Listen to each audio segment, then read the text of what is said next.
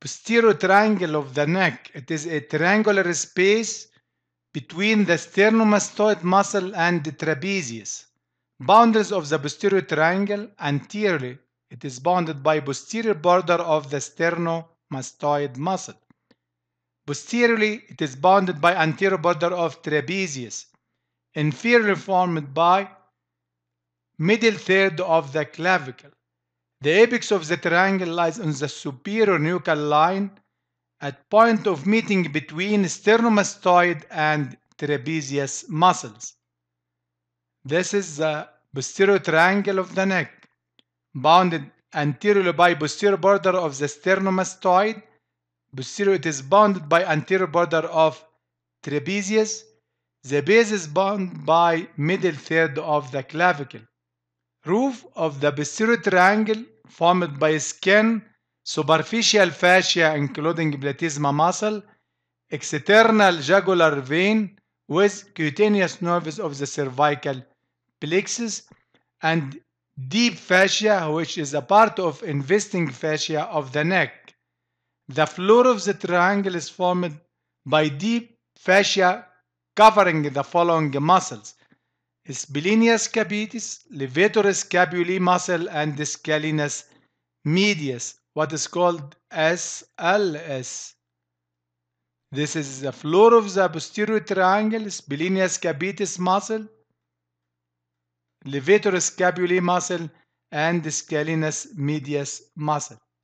The contents of the posterior triangle: muscles which are found in the posterior triangle, inferior below of omohyoid muscle which cross the triangle above the clavicle and directed upward to disappear under the sternomastoid muscle, where it joins the intermediate tendon.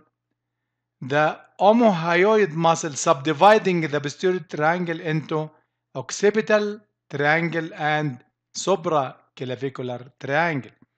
The vessels in the posterior triangle: number 1, arteries, the third part of subclavian artery, then subclavian vein in the lower part of the triangle.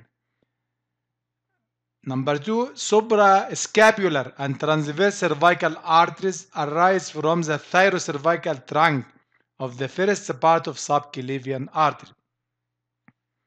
In addition to external jugular vein, which pierces the deep fascia of the roof above the clavicle to end in subclavian vein. This is subclavian artery, and this is the subclavian vein. The nerves of the posterior triangle: number 1, spinal root of the accessory nerve appears at the middle of the posterior border of the sternomastoid muscle after supplying the sternomastoid, and crosses the triangle downwards and backwards to disappear deep to trapezius and supplying it. Number 2, branches of the cervical plexus appears at the posterior border of the sternomastoid and gives 2 types of branches. Number 1, muscular branches.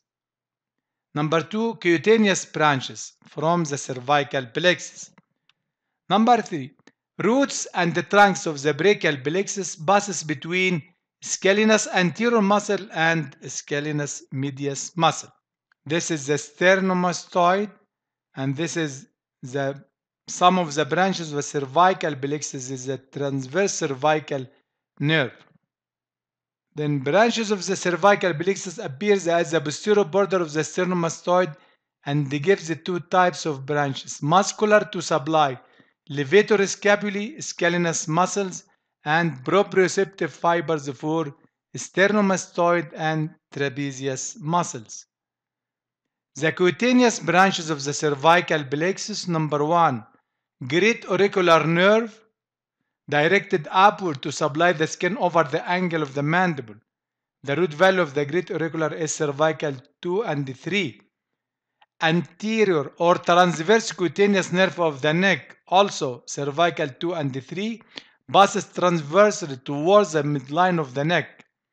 Lesser occipital nerve arises only from cervical 2, ascends along the posterior border of the sternomastoid muscle to supply the skin of the occipital region.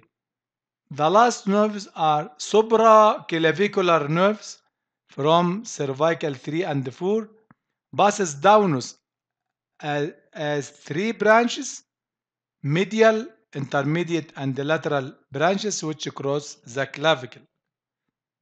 This is the supraclavicular nerve. This is anterior, and this is the posterior, and this is the middle.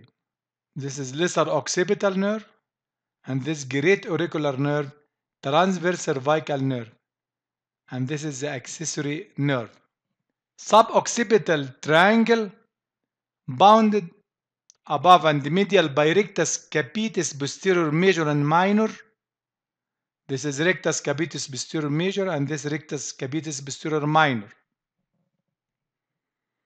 Then above and lateral superior oblique. Then below the inferior oblique muscle. This is the suboccipital triangle.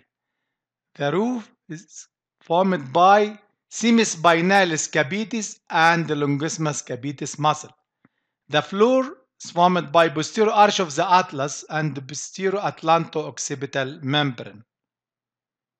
The contents of the suboccipital triangle. Number 1, third part of vertebral artery just before entering the cranial cavity. Number 2, first cervical or suboccipital nerve supplies the suboccipital muscles. Number 3, greater occipital nerve from second cervical. It is the thickest cutaneous nerve in the body. It hooks around the lower border of the inferior oblique muscle. Number 4, suboccipital venous plexus. Number 5, mass of fibrofatty tissue.